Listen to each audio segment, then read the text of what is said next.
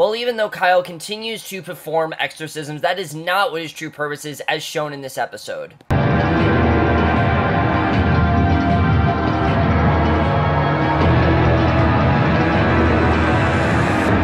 Hey guys, Cameron for Outcast, Season 1, Episode 5, The Road Before Us, and I was definitely looking forward to this episode. I absolutely loved Episode 4. I thought there was some really great things brought up, and especially the thing we found out with Anderson, the fact that, like I said, these exorcisms might be performing, might not do anything, and that's kind of what the main subject is here, but we focus a lot less on past possessions and a lot more on Kyle's family life, because we're reminded in this episode that that's what Kyle's true purpose is. He's not in this show to just, solve exorcisms and be the one to do all that. No, that's Anderson's job. His job is to clean up his life, and that's exactly what he wants to do in this episode. You definitely see that, and I absolutely love this episode. For me, this was the best episode of the season. I absolutely love this episode. I thought there was some emotionally great scenes here, and just a lot of stuff that we've been waiting to see finally goes down this episode, and we'll definitely get into that, but let's just get into it because there's a lot to talk about. The only thing about this episode is that there's nothing going on with Megan and Mark and Donnie. That whole plot kind of takes a back seat in this episode,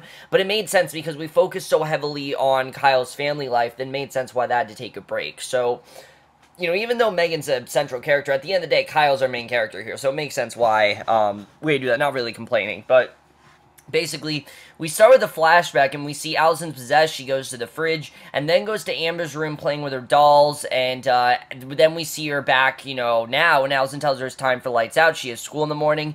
Amber says that she's no fun. Allison says sometimes it's her job to be no fun, mostly on school nights. She looks outside and sees Kyle's car, gets incredibly worried, because again, the one thing she doesn't want to do is face Kyle. We just know what Kyle did to her, and especially the fact that she feels that Kyle's the cause of what happened. We'll get into that in a little bit, but we actually get a lot more into Allison's pain here, which I really did like seeing. But Anderson says it's the stupidest idea ever, and they actually did in fact go back to Allison, which we didn't really know where they were going. All we knew is that Anderson was not driving on the road, and he actually did turn around, and basically, he asks if Allison ever has done anything to make him certain she's still possessed, and Kyle asks how many years was Mildred coming to his service before he knew the truth, and Anderson says that Mildred was a special case, and Kyle says they know people can walk and talk and act normal, and still have one of those things inside of them. You might not even be able to tell. They could just be the most normal of individuals, and they'll still have it inside of them, and he tells Anderson that his daughter's in that house, and he has to know for sure, and as he's about to get out, Anderson stops him and reminds him that if he puts one foot in that property,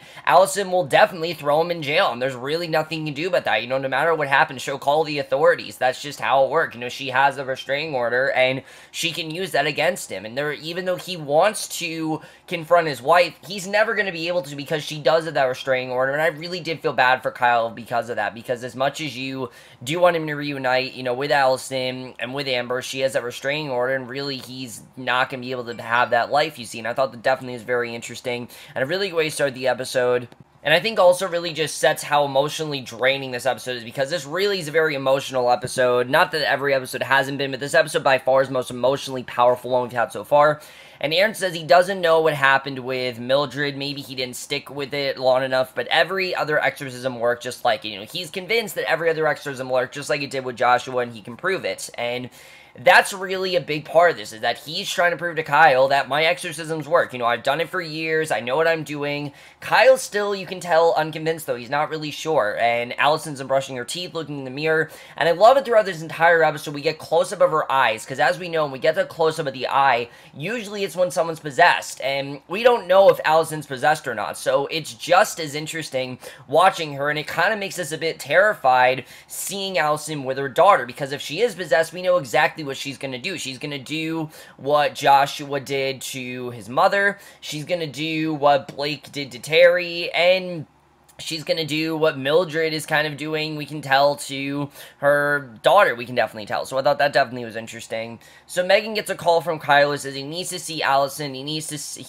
to set it up, and she says that he's lost his mind. He says he needs to talk to her in person because he needs to know if they're alright, and she says of course they're not after what happened. She says he's fucked up, and him trying to see her now is going to fuck her up even more. And honestly, I do understand Megan's trying to say that really, Allison is very emotionally tortured over what happened, and seeing him is just going to make things worse. And really, in the way that Megan, is so tortured by Donnie, Allison is tortured by Kyle, and I think we're understanding more why Megan sympathizes so well with Allison and why she kind of takes Allison's side, because even though she knows that Kyle, I don't think she thinks would do something like this, she understands why she feels this way, and Megan's been through this thing before, so I think it's probably the main reason why we introduced this whole Donnie subplot. I think that's definitely the main reason why.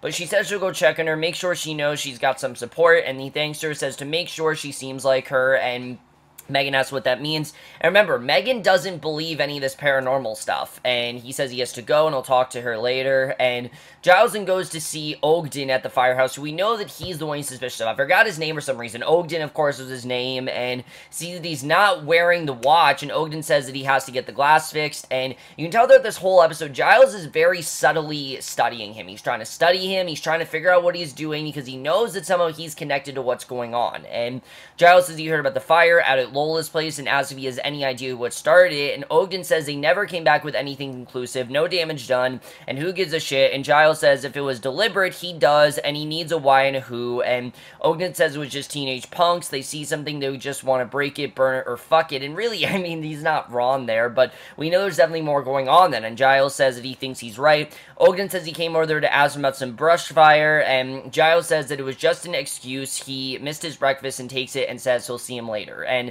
again, the way that scene is done, you can tell that Giles obviously wants to get questions out of him, but it's just not the right time right now. You know, he needs to figure out what's going on and really figure out if Ogden is as connected as he thinks, which I do like seeing that. I think it's really interesting the way that that's going, and I know a lot of people aren't loving this whole investigation storyline. I will admit it's my least favorite part of the show, but the actors are really great. They were doing a great job, and you can really tell this is starting to go somewhere, and it definitely is connecting to what's going on. I just don't really know what's fully going on there, and that's still the one thing that I think by the end of this episode we still are very uncertain about.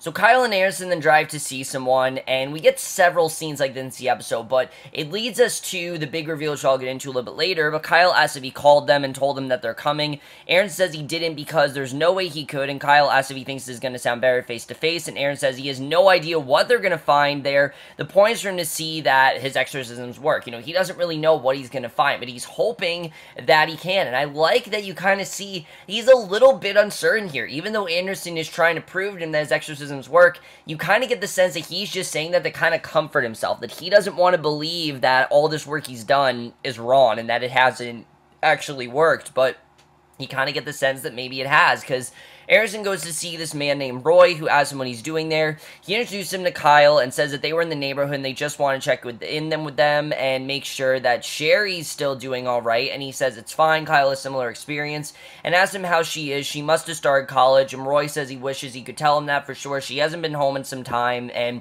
he says that she's living in Charleston now, and Anderson says that they all have to leave the nest eventually if he's lucky.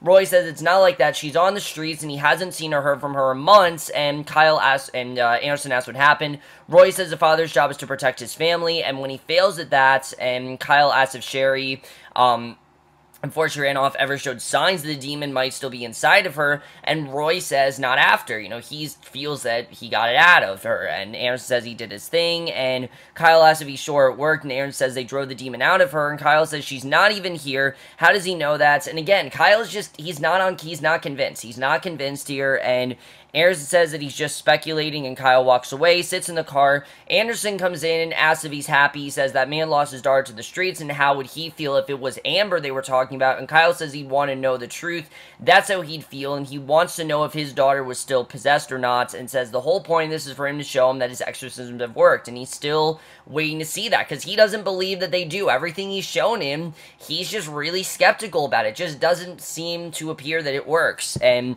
Anderson says to apologize for being such an inconsiderate prick out there, and says he's doing this for his benefit and not his own. Kyle says he's sorry, and just a really interesting scene the way that went down. Allison's then getting groceries from her car when Megan comes up to her, and Allison asks what she's doing there. Megan says that she was remotely in the neighborhood, so she thought she'd stop by, and Allison asks if that was Kyle out there last night in the car. Megan says she doesn't know what she's talking about, and Allison says that he just sat there in the dark and realizes that she's talking about Kyle, and she says she had no idea about that, and if it's true, she'll give him hell for it, and she says she came all this way because she's worried about her and misses her, and Allison asks her if she wants to come inside. She goes to Amber's room to remove wallpaper, and we get this really nice talk between these two that I really did enjoy.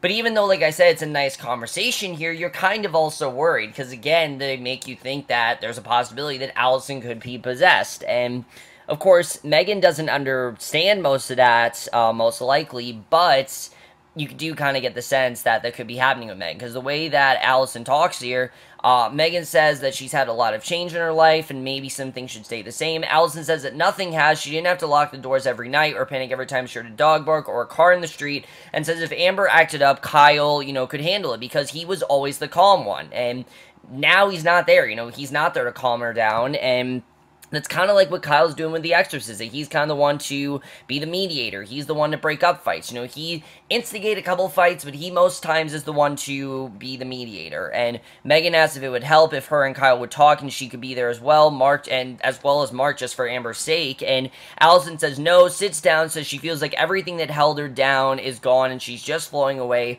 and it scares her so much, and there are memories and days that she just can't access, and she doesn't know if she lost something or if something is just getting in the way, blocking the truth. Megan hugs her. She then goes home that night, opens up the cabinet. She looks at pills and then closes it. And I realized very quickly that she wasn't home. I thought she was home, but she's actually still at Allison's house.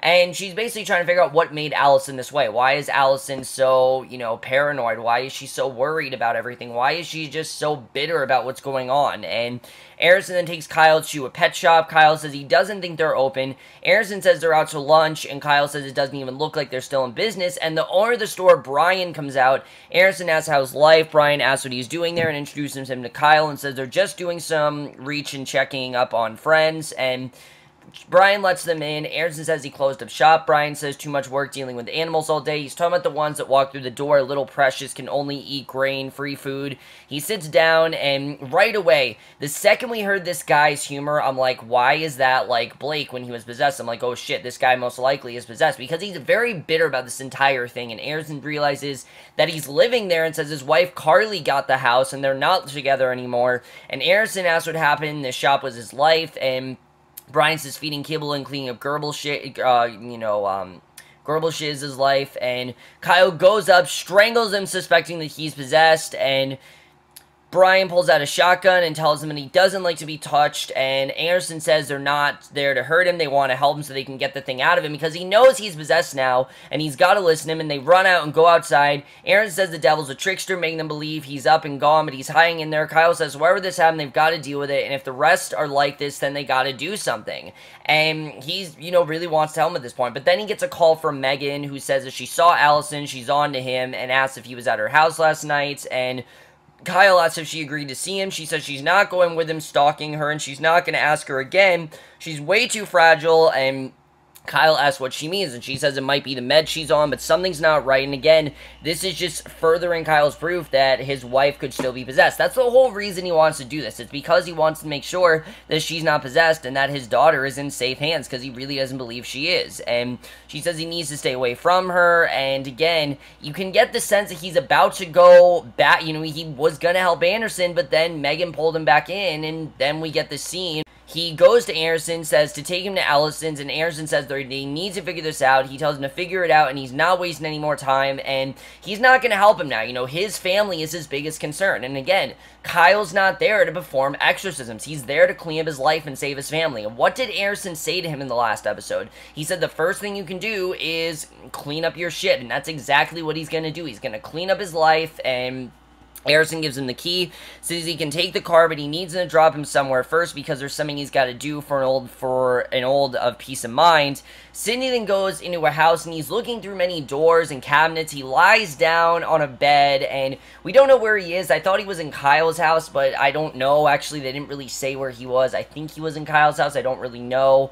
But really well done scene. Again, just really, they do really good stuff with Sidney, just making him really really creepy. Mark then tells Giles about the DNA sample match from the burned trailer in the woods, and we realize it belongs to a woman, Lisa Payton, who was reported missing 6 months ago, and Mark says that they got the DNA of a missing woman who was at the scene of what looks like a slaughterhouse that just got burned to the ground, trying to make their job a lot harder. And how much does he want to bet they don't find her 50 yards from where they found that camper? And Giles says if he wants to make a big homicide case, he needs to find out if she's really gone, and maybe she just doesn't want her boyfriend to know where she is, to find a parent or a sibling, someone she's not as eager to run away from. And Mark says that he will, because obviously this might not be a homicide case. It might actually be that she just you know, literally just ran away from her boyfriend, and she could be hiding, you know, with a parent or something. So I thought that definitely is very interesting. I like that we, like I said, are really jump-starting on this case, and it's actually kind of going somewhere. Kind of. Not a lot, but we definitely are getting more going on. Kyle then drives up to Allison's house. He rings the doorbell, and finally we get the long-awaited confrontation between these two. Basically, immediately when she sees him, she wants nothing to do with him. He says he's not there to hurt her. He just wants to talk. He won't come in or anything. And if she doesn't want him to, she opens the door, asks what he wants, and he asks if she can come all the way outside. He says he's already there, and he can't just talk through a creak in the door. And she says last night, parked up front, that was him. And he says he wouldn't be here if it wasn't important. And she asks what he wants, because obviously there's a reason why he's there. And immediately Amber runs up to him, as when he's coming home. He says that that's not up to him right now. And again, remember, she said that Kyle was the calm one and was also the one to calm down their daughter. So really, Kyle is what Amber needs right now. But as we know, because of the history that Allison and Kyle have been through, Kyle cannot be around Amber right now, which really sucks. I think that's really the thing that Amber needs, is someone like Kyle. And she asks if Allison told him to leave. Allison tells her to go inside, and Amber says she wants to be with Kyle. She wants to show him her new bike and tells him to watch her ride it, and Allison says to not make her tell her again. Amber says that she's a mean bitch, and Kyle says to apologize to her, and Amber says she wants to live with him, and Kyle says she's just saying that because she's mad at her, and that's not fair. Says she's done nothing wrong, and Allison picks her up, tells her to go inside, begs for Kyle, and again, she thinks that Kyle really, and again, just the fact that we know that Allison could be possessed is kind of scary here, because again, the way she's begging for Kyle, I was like, holy shit, she might actually be possessed. The way the show did that, I thought was very well done. Allison then asks if this is what he wanted to turn their daughter against her, and Kyle asks what she means. She says to stay the hell away from them, slams the door in his face, and he tells her to wait, and unfortunately it's too late. She's locked him out of the house, and he walks away, but then we get this incredible flashback where we see she's in a hospital, most likely after being possessed. Like, half of her face is like bruises all over it. I mean, if you look at pictures of abused women, most of them look like how Allison does, and she has no recollection of what happened, and this I thought was just so interesting, because obviously, we know that Kyle was the one that took the blame for what happened. All this time, he thought that he was the one that did it, but then we realized it was Allison that was possessed, and then basically the nursing cop assures she's okay, says her husband's in custody, and he's the one responsible for all this at the station. He made everything and says she does not believe that, and she says to let her go. The nurse says she cannot get out of bed, begs to be let go, and we basically realize in the scene, Allison has no recollection of what happened. She does not know what happened that night. She does not know the details. She does not even know that she was possessed. She doesn't remember any of that, and that makes perfect sense why Kyle doesn't want to visit her, because he wants, you know, not that he wants her to suffer, but he feels that he's already lied to her, and he feels that the best thing to do is for her to live her life without him, and I think it kind of makes sense why he wants that. So back in the present, Anderson asks what happened, and Kyle says he couldn't get close enough. Anderson asks if she reacting the way they do around him, and he says it's hard to tell, things get complicated, and Anderson says at least he didn't get arrested. Kyle says he thinks he needs to get home now, and Anderson says first there's a job they need to do. He made some stops in town and worked with some of the groups. They have sheltered the homeless and runaways, and the director of admission there thinks he's seen Sherry, and he wants to bring her home and hope it's some kind of a win, and Kyle says good luck, but he doesn't need him for that, and he feels again that he's not really of use to him here. He wants Anderson to do this on his own. Anderson says that he thinks he's underestimating the healing part of a selfless act, and Kyle says it'll take more of a selfless act for his situation, and Anderson says they have to start somewhere. He made him face this first with Mildred, Brian, and now Sherry, and she's still out there because of him, and really, I mean, Kyle's just as involved in this, because Kyle's the one that made Anderson realize this, and if not been for Kyle, Anderson really would not be realizing all this right now, so Kyle needs to kind of go with him here, and I understand that, definitely. So Giles then goes to see Ogden, sees him chopping down a tree, asks how old he is. Ogden says he'd know better to sneak up on a man with a chainsaw. Giles asks if he's going to shut that down. Ogden says he'd like to get it done before dark, says Blight brought it down. He'd been meaning to bring it down for a while. Giles says they go a long way back and done some crazy shit, and Ogden says that he's not asking in an official capacity, and really, you know, he's not asking that way, you know, he's asking as a friend, and Giles says they're friends. He might go so far as to say best friends, and he liked to think that if he had a problem, he'd go back to him and he wouldn't judge him, and that it cuts both ways. Ogden asks what his problem, and Giles says it's not his problem, and again, he seems like he's about to question him, but right before he's about to question him, he gets a call from Mark who says Lisa popped up. He talked to her sister in Wheeling, and it turns out that she was hauled up and didn't want her boyfriend to know, and he was right to hold back on the dogs. And Ogden asks if it was good news. He says it was just a case he's working on, and Ogden asks what his problem is, and Giles says he's going to let him get back to it, wouldn't want that blight to spread his whole grow, and you get the sense that even though he's going to tell him, he might not actually be the one behind this. You know, he could just be paranoid. It might not be that Ogden had anything to do with this, which I think is definitely interesting. But again, that's really all we get with the case. We don't really get anywhere else. But then we get this fantastic scene here where we really start to figure out more of what's going on with the demons. So like I said, ever since Sydney's been introduced, I've talked about how I think he's the man behind all these exorcisms. You know, he's the reason this is all happening. He's the one that set up everything, and that's why all of these exorcisms, you know, that's why they're connected to Kyle and everything, and that's what's going on there. And we finally get a sense of what's going on. We see Sydney goes to see Mildred, but he's not there to talk to Mildred. He's there to talk to the demon inside Mildred, and she realizes who he is. She asks what she calls him. He says the name is not important. He says he doesn't meet many of them these days, and says humans are so desperate to express their individuality and separate themselves from each other, and it's so short-sighted. And she asks if he really wants to make that speech wearing that outfit, and he takes off his hat, and there's some great dry humor here that I really enjoyed. And again, it's that great dark humor that Blake had and that Brian had as well. I mean, it's really interesting. And she says some of them before she arrived, most of them since, and she asks if he's found things to engage him and says he has a job. And she says she supposed he's there about Kyle, and Sydney says that he came to see her, says that she's not on his own, but he knows, and Sydney says what he knows wouldn't fill one of these, and she asks what if he comes back and keeps trying. He says he'll take care of him, and Kyle says, and Kyle their responsibility, not hers, and says if Anderson ever gives her any trouble to let him know, but he doubt he will, and she tries to suck his soul out of him, and he pushes her off, says she knows that won't work with him, and she says that he can't blame a girl for trying, says she won't survive till the merge. And what's the merge? I mean, this is the first time we hear about this. All of a sudden, we're hearing about the merge, and we don't know what that means. What I'm assuming is it's when the demon takes full hold of the human, and that's now who they are. But he says that she took a chance just like all of them, and sometimes she'll draw a short straw. And basically, we now know that there's this thing called the merge, and we know more what's going on. We know that obviously Sydney's there to track down Kyle, and we don't really know what he's going to do, but I think that's definitely very interesting. Anderson then goes to find Sherry. Kyle says he's not even sure if she's going to show because he doesn't even know if they're going to find her. And Anderson says patience is a virtue. Kyle says he's not going to stand around there all night. God help those who help themselves. And they continue to walk. And as they are looking, they find her in a train station.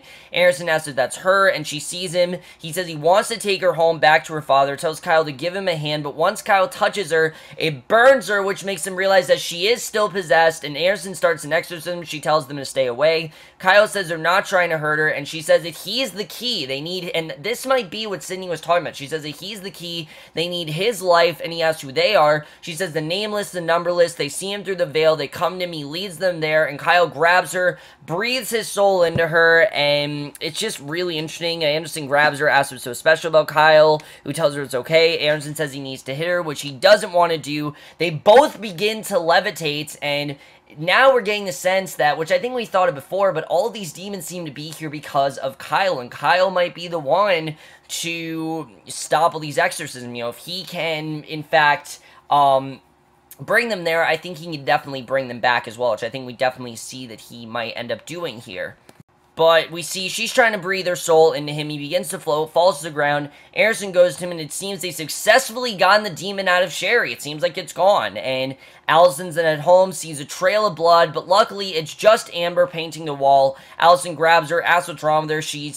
Amber, terrified, falls to the ground, runs away, and locks herself back in that closet, as Allison says she does, which is per usual for them. But she tries to get her to come out. She sits by the wall, and it's a really devastating scene. Just knowing the fact that, you know, we still don't know if Allison is possessed. I think it's just overall really interesting. But you really feel bad for her, definitely, in the way that what she has to deal with, and the fact that this is her life. You get the sense this really is her life daily. Ever since Kyle was gone, this is what their life has been. You know, her daughter resents her, wants nothing to do with her, and I kind of think that Amber might have recollection of what happened that day, and Allison clearly doesn't. I think we definitely do see that here. So Anderson and Kyle are then in the hospital. Anderson says that a prayer to bring Sherry back to them, and Kyle, for the first time, actually really questions what he's doing, as if he really thinks that's going to make any difference, and he says he does. Kyle says that Sherry is a vegetable because of them, and Aronson says her soul is free because of them, and Kyle asks if he's calling that a win. Aronson says that she's in God's hands now, same as Sarah, and though his soul weeps within, they will have eternity with him, that is a win, and Kyle says he doesn't know where Sherry is right now, but God sure as shit didn't put her there, and he knows for a fact that it's not God's doing, and Aronson asks if God didn't... who did it was, you know, if God didn't, who did it really? Was it him, the outcast, or whatever the hell was his magic touch? And it's very much like Megan, that he doesn't really believe in this whole supernatural stuff. He believes in the Bible, and, you know, he believes in religion. That's what he does. And I love that we're seeing in the show that everyone really believes in something. You know, Kyle believes in the supernatural, Anderson believes in religion, Megan, I think, believes in, like, morals and things like that, and, you know, just the demons of your past.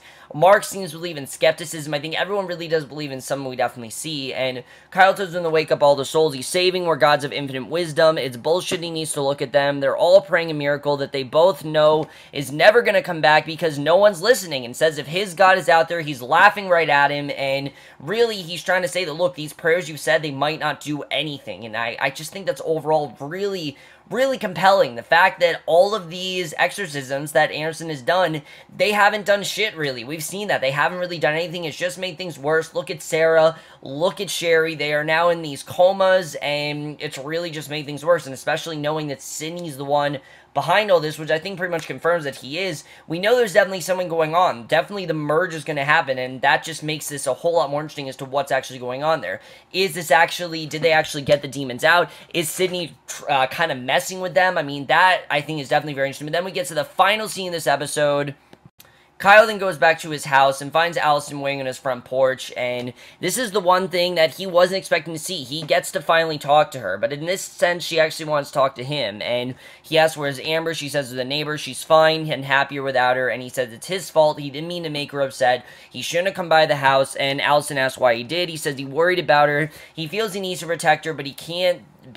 He's not allowed, and she asks from what? He says it's hard to explain, it's just a feeling, and she says all the time they've been apart, the one thing he hasn't told her is that he's sorry, and she says he apologized for everything, even when he doesn't have any reason to, and she always hated that, and this also, I think, just further, you know, shows the idea that Kyle is not the man he once was. Kyle, we see, used to be this really kind-hearted, good soul, and for these 2 years that he's locked himself in his house, he's just really grown very bitter and very dark and very cold, but he still really cares for his family, and you can tell he's trying to clean his life, and he starts doing that, I think, by apologizing, and she says she knows if he ever did the things they say he did, that he'd at least try to explain. He says there's not an explanation for what happened. She says if he could just erase 10 minutes from their lives, it would all be perfect, and she says she has to know if he's the same person he always was, the man she wanted to spend the rest of her life with. She goes to kiss him, and he realizes that his touch doesn't burn her, so finally we now know she's in fact not possessed. Now, do I think she's gonna get possessed at some point? Oh yeah, I mean, this is a possession show. She's gonna get possessed. She's his wife. That's gonna happen. They always do that. And